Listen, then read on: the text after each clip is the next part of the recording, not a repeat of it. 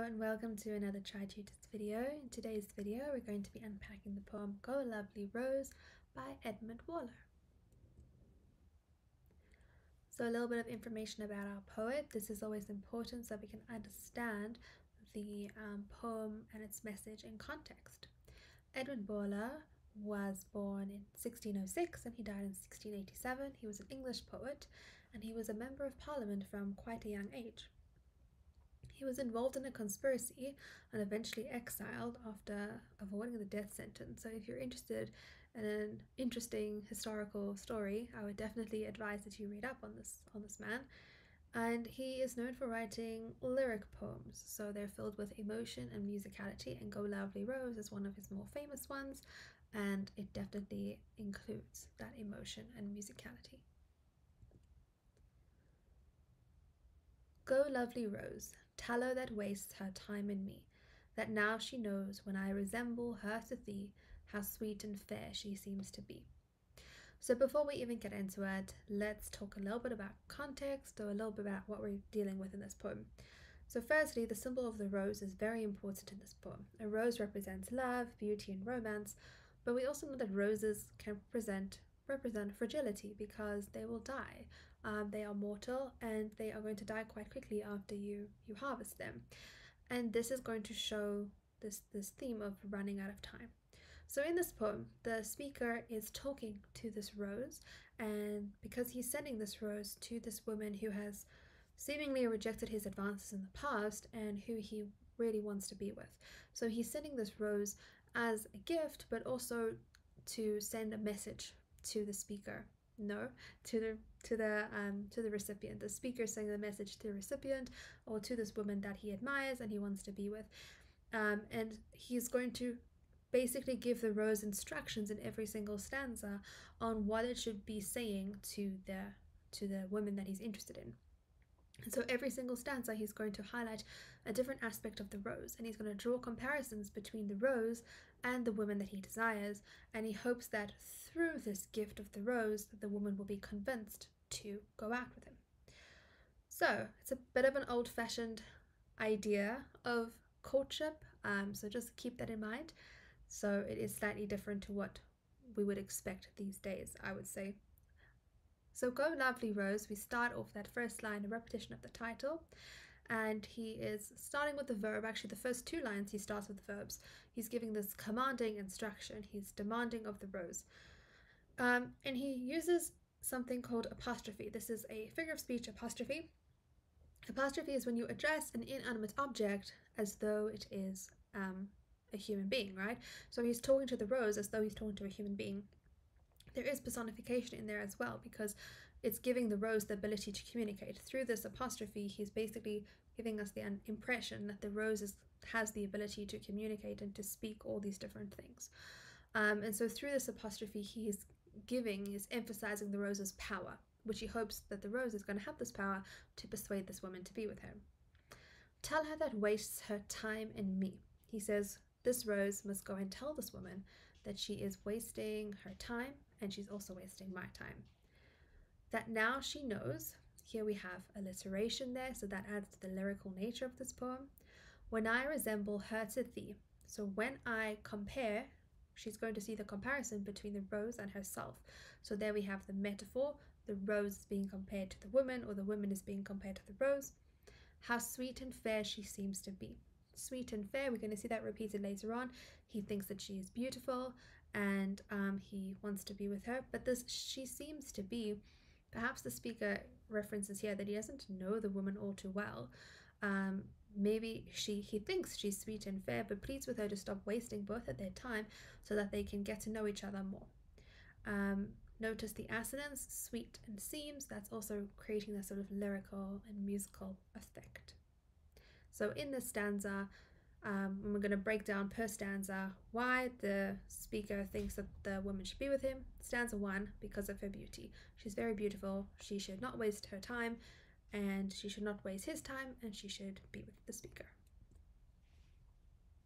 Stanza 2, tell her that's young, and shuns to have her graces spied, that hadst thou sprung in deserts where no men abide, thou must have uncommended died.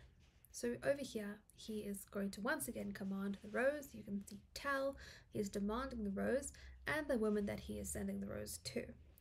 And he uses this anecdote or this imagery or this little story where he says, imagine that you have this rose that has, like this rose that I'm presenting you, it has sprung up in the middle of the desert, but there's no one to actually watch it or to notice or appreciate this rose's beauty. And he says, well, then this rose is just going to uncommended die. It's just going to die unappreciated. Does her beauty even exist? So shunned means persistently ignored. To have her grace espied means to have her beauty observed. So if someone is going to consistently reject to have their beauty appreciated, and this is a representation of the speaker's perspective of beauty, he says, it's like this beautiful rose that sprung up in the desert, where no men abide, meaning where no people are present to see it. And so it has died uncommended, it has died without receiving any praise.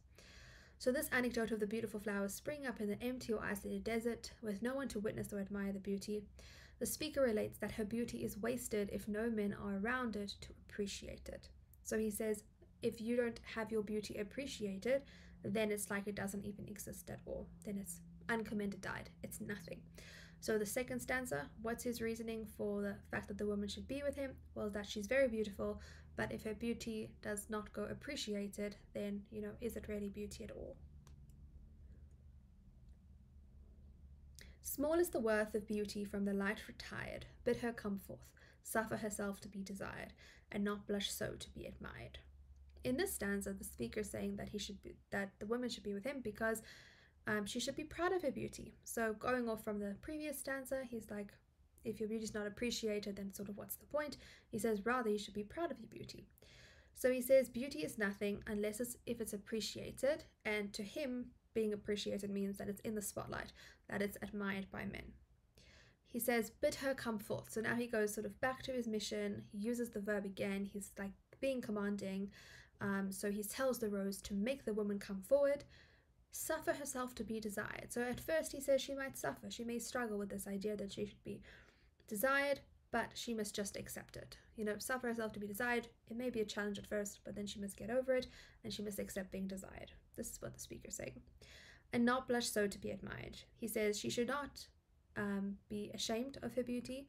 She should bask and be proud. She should bask in the compliments and be proud of her beauty, not recede from it. Then the last stanza, where he gets even more dramatic, he says, then die, that she the common fate of all things rare may read in thee, how small a part of time they share, that are so wondrous, sweet, and fair. So in this stanza, he is going to basically communicate this idea that beauty has a shelf life. And he says the final reason why the woman should be with him is because you are going to lose all your beauty soon. You'll die like everything else, but also your beauty will die, your beauty will fade. So sort of seize the moment and be with me now while your beauty is still long lasting. Then die. This is the instruction to the rose and to the woman, perhaps, the potential lover. And he tells the rose to die. And we have this exclamation mark in the middle of the line. So that's an example of caesura, when there's this very dramatic pause in the middle of a line. And that exclamation mark indicates the demanding nature and the frustrated tone of the speaker. Notice the enjambment in the first two lines, that she, the common fate of all things rare. And this enjambment, the run-on lines, emphasizes how time is passing, right? The clock is ticking, your beauty is fading. The common fate of all things rare. This is such a wonderful line, I think, because there's a little bit of a contradiction, because he's talking about a common and then rare. But what he means, this is like the fundamental message of the poem, is he says, all beautiful things die. So he hopes that when the woman sees the rose die, she will understand the mortality of her own beauty and will be motivated to seek the speaker. May read in thee, meaning that hopefully when she sees you die, when she sees the rose die, she's going to come to terms with this idea and she's going to figure out that she needs to make the best of the beauty while she has it. And then the last two lines, it's sort of this general statement where he sums everything up. He says, how small a part of time they share that are so wondrous, sweet, and fair. So he talks about the qualities of roses and the qualities of the women's beauty. He says you have limited time to experience their beauty. And you see sweet and fair repeated from the first stanza, so there's sort of cohesion to the piece. So in terms of the structure, we have a rhyme scheme, A, B, A, B, B. We have a regular rhythm, the lines alternate, we have short and long lines. All the short lines rhyme, and then the long lines rhyme together. There's a lot of use of imperatives as well, where he's being very commanding and demanding. The structured nature of the poem emphasizes that the speaker is making a calculated argument. It is a lyric poem, but he is making this argument it's very well thought out. It's not just a typical love poem in the sense of, if you think of some love poems which is just free verse where he's just like expressing his love. No, he's making a calculated argument as to why this woman should be with him, and so therefore we have a very structured, the structure is quite structured and precise and calculated. The theme and the message: seize the day, or you can call it carpe diem, seize the day, obsession, infatuation and lust, time and mortality, how beauty should be celebrated and how it is mortal, that it does fade, and physical beauty is also very much a key theme. The mood is quite passionate, the tone is brazen, blunt, assertive, confident, frustrated, and the last stanza a little bit threatening, so depending on where you are, what lines you are referencing, you can use different words to really unpack that.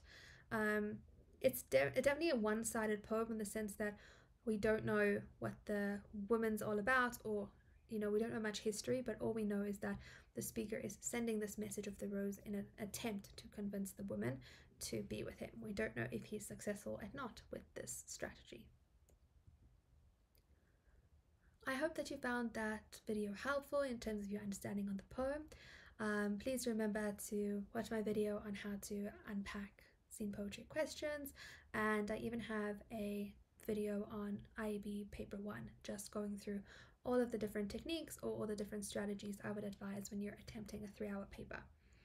Please like this video and subscribe to the channel, and I'll see you in the next one.